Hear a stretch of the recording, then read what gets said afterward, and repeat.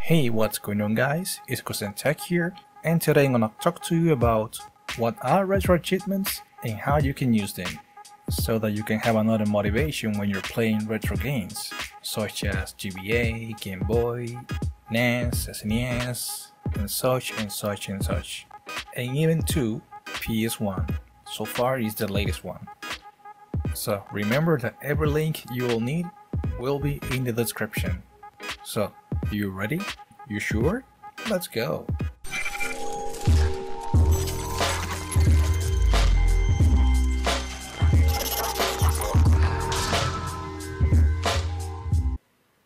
Okay, so let's start by explaining you what exactly are retro achievements. I told you in the intro that they are kind of something that gives you a motivation to play when you're playing retro games, but that comes in a form of trophies, same as the PS4 trophies or the Steam achievements.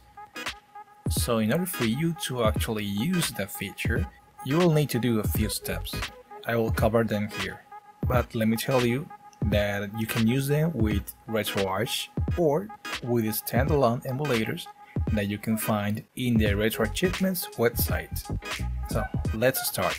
Let's go here to this website, and what exactly we're gonna do here is simply to create an account here, then to use the credentials of that account in Retroarch.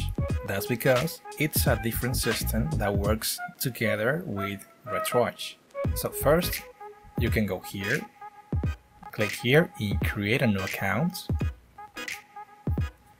You choose your username, your email, choose the same email, your password, click this to say that you're not a robot, then click here.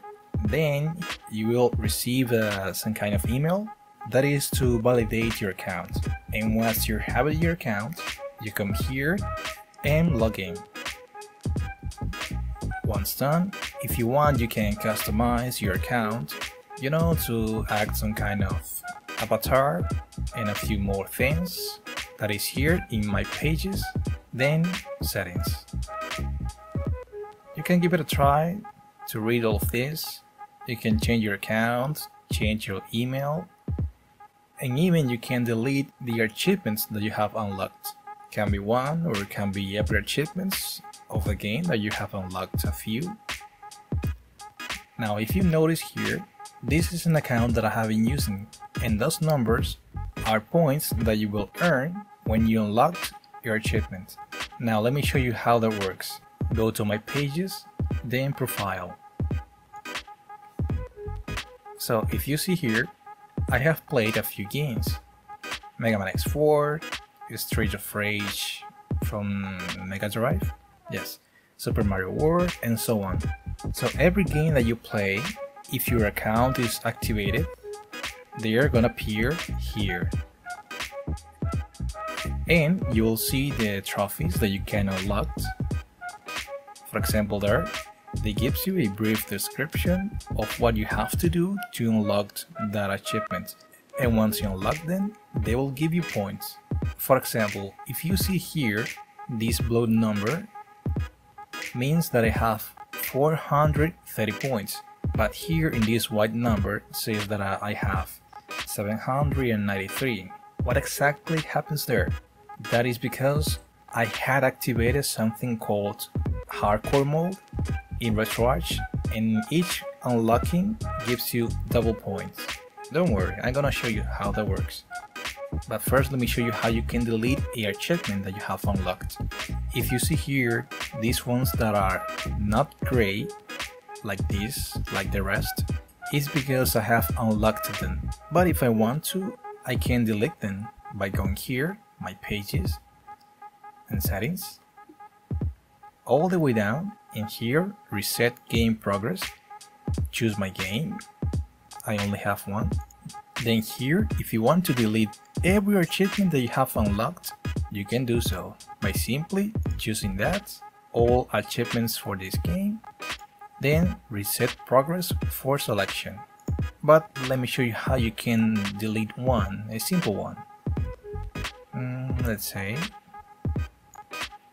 maybe this one. Yes, life up, reset.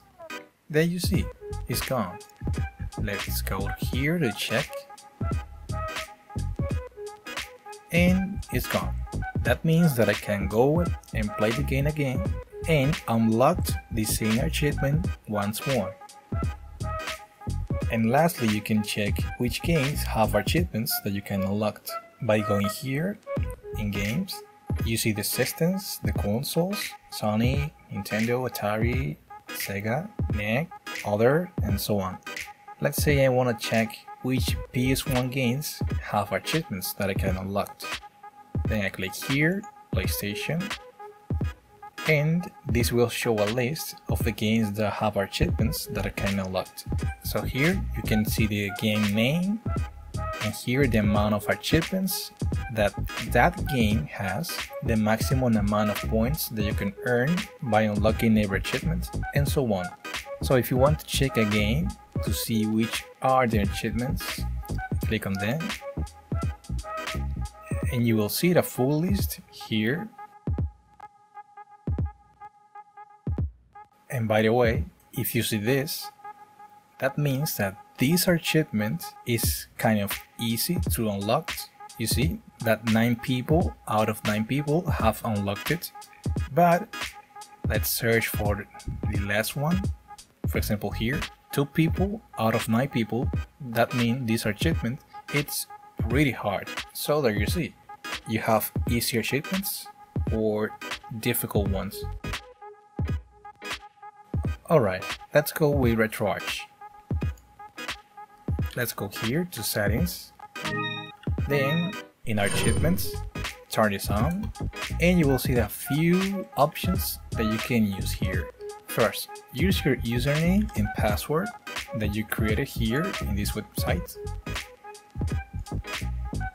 If you turn on the option that says hardcore mode, you will earn double the amount of points for each achievement that you unlocked, but in exchange, you will not be able to use save states, cheats, rewind, pause, slow motion, and all those features that Retroarch gives you that pretty much helps you to play better.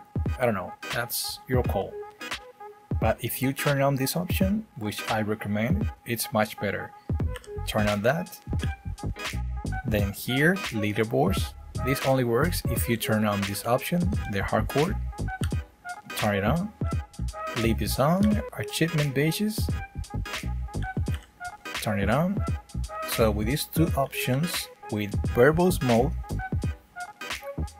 you will get some information when you unlocked your achievement on screen. So turn it on. Then here in automatic screenshot, you will get exactly that, a screenshot when you unlocked your achievement. So turn it on. Okay, once done, you can hit escape to close Retroarch and save the configuration. Then search for the game. Let's say Super Nintendo, Super Mario World, yeah, this one. Then let's choose a core. Once here, you might be wondering which cores those works with Retroachievements, and that is a very good question. To answer that, let's go here to this website where you can see the core compatibilities, which core works, which one doesn't, or what exactly do you have to do to make it work. So for example, we have a few ones. Let's say for arcade, MAME does not work, but this one do, Final Burn, and so on. In short, if you see this mark, that means that that core does works, but if you see a note here next to it, that means that you have to do exactly that in order to make it work. Let's check a few ones. Let's say, for example, Nintendo DS. All of them works, but look at this. Melon DS requires BIOS. Dismune requires BIOS, but Dismune 2015 does not need a BIOS. Game Boy Color, Same Boy, and so on. So in short, the idea is the following. You come here and check which consoles are you planning to play, then check which cores does works for you. So once you have your cores and your games, let's turn it on. I'll select this one, then hit run. So if you notice here, check 0 out of 63. Hit F1, then come here to achievements, and here you can see which achievements that you can unlock and how you can unlock them. For demonstration purposes, I'm gonna unlock these two.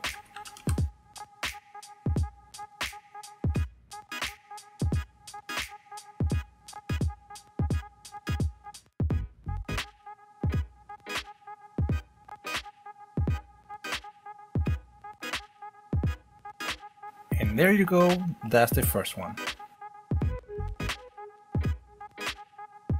That's a weird one.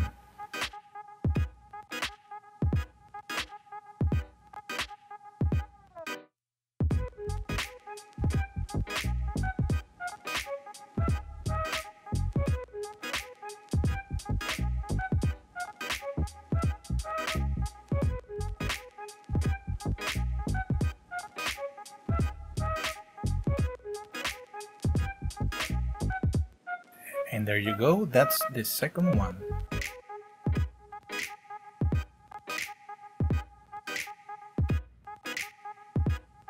Oh well, I didn't manage.